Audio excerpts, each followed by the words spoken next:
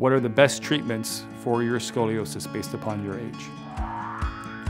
When it comes to the categorization of scoliosis, the first category is by age of patient, whether the patient is an infant or an older adult. So when it comes to scoliosis treatment, you have to really consider the age of the patient when you consider what kind of treatment options you're going to provide for a patient. When it comes to the goals of scoliosis treatment, we know there's some common goals. First goal, obviously, is to reduce the scoliosis. Two is to prevent any further progression, because we know scoliosis to be a progressive problem in really any stage of life. If the scoliosis is causing any type of functional issues or any kind of pain, of course we want to improve function and reduce pain. And then, of course, we want long-term stabilization, because we know scoliosis can progress slowly as an adult. Very clearly that once curves break 25 degrees, the likelihood of scoliosis will progress without treatment is very high, no matter what stage of life you're in: adolescent, juvenile, young adult, older adult. So we have to start dealing with how we want to treat and reduce these curves once we start breaking 25 degrees, because we know more than likely curve progression is going to happen.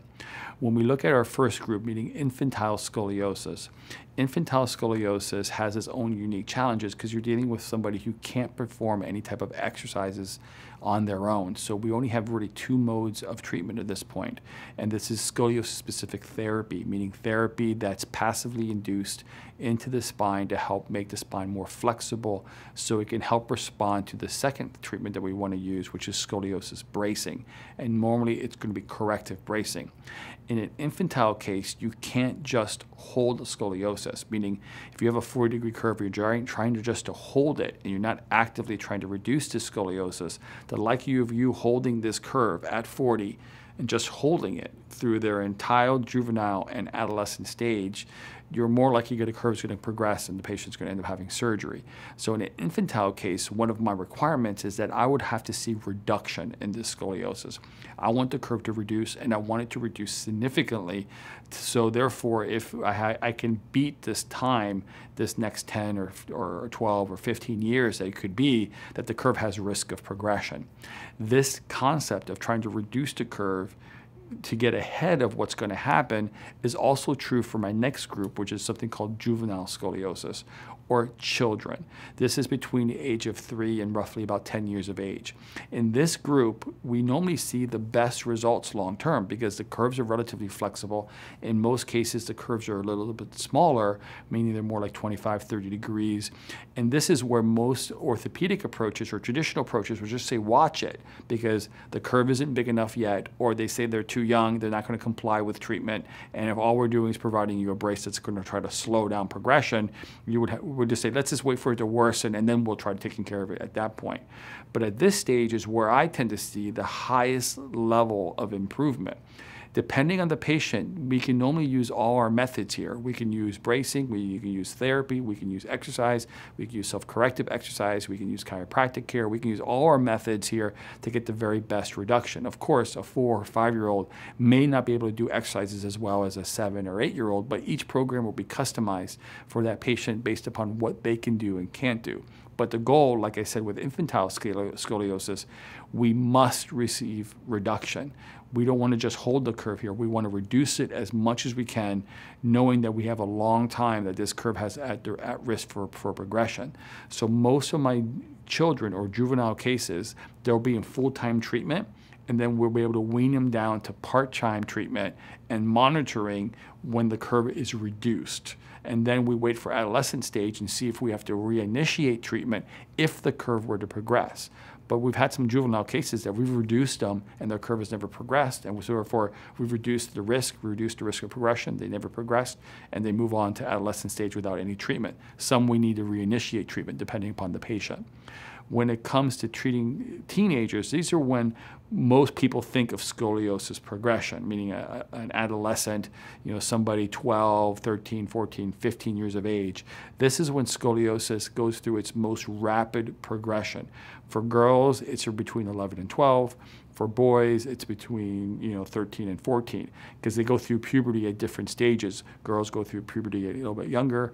Boys go through puberty a little bit older. During this teenage years is when curves can progress very, very quickly, and they go out of control, meaning they can progress rapidly.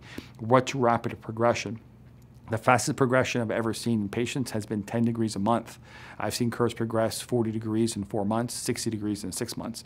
And I'm not even sure if that's linear, meaning it could have progressed faster in a shorter term if we would have evaluated in the middle there. But we can see very rapid progression.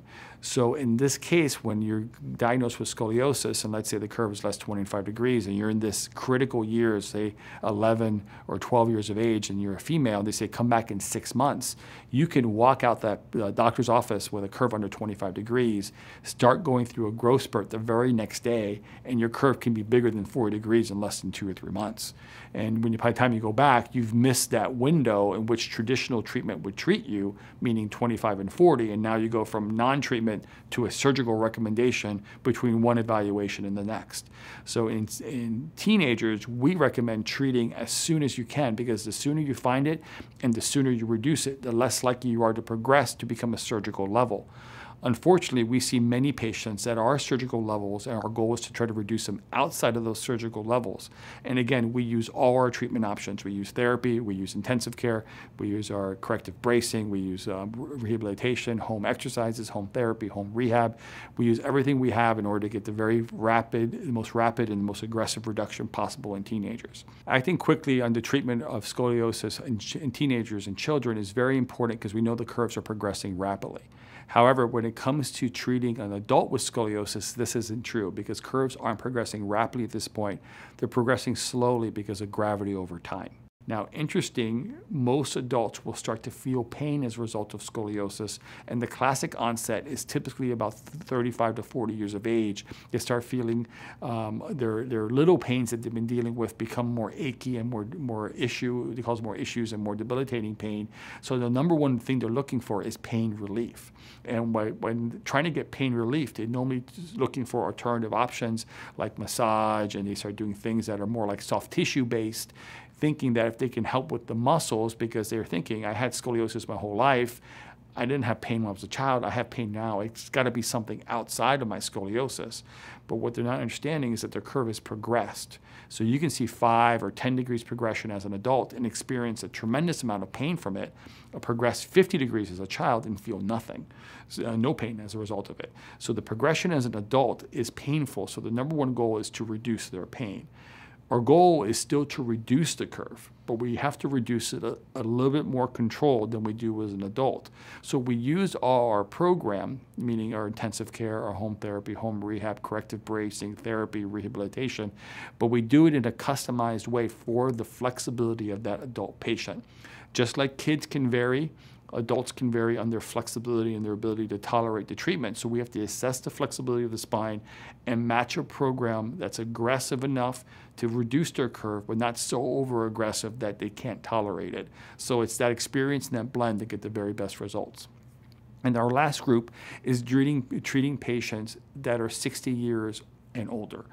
Elderly patients normally tend to experience lots of limitations as a result of their scoliosis, because as this scoliosis progresses, not only does it get bigger, but it starts to affect many systems of their body, and it starts to affect their ability to stand and walk and becoming mobile.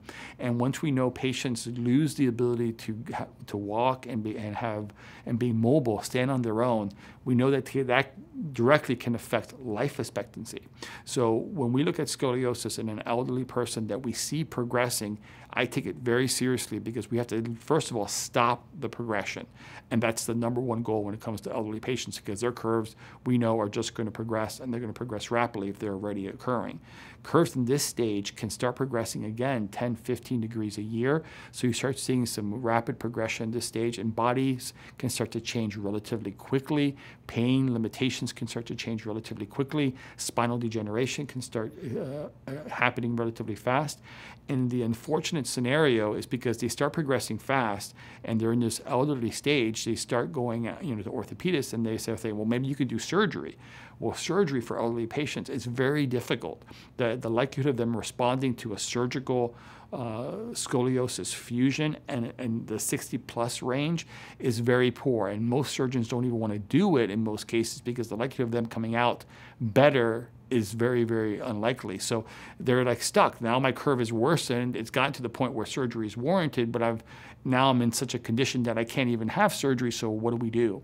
So our first goal is to stop progression. And again, we use all our modes of treatment, but in a more customized manner to match the functional ability of this patient. So we use our therapy or rehab intensive program, even corrective bracing in elderly patients. But the goal is more long-term stability with minimal reduction. We're not getting massive reductions in this stage, but we are getting some. And sometimes some can have a great effect on this person's ability to function and live the remaining years of their life, because we're looking for quality time at this point. So when it comes to scoliosis treatment, where do you first get started? First thing you do is you reach out and find out, okay, if I'm in one of these categories, which is the best option for your reduction? We examine your unique case based upon your age, size of curve, your flexibility of your spine, and how functional you are. And then we design a treatment plan that's going to use all our modalities, if possible, to best fit your results and your program in terms of what we're trying to achieve. Thanks for watching. I hope you found this information helpful. If you'd like to hear about other topics and information on scoliosis, type in the comments below and let us know. And finally, subscribe and hit the bell icon to be notified of when we publish content. Thanks.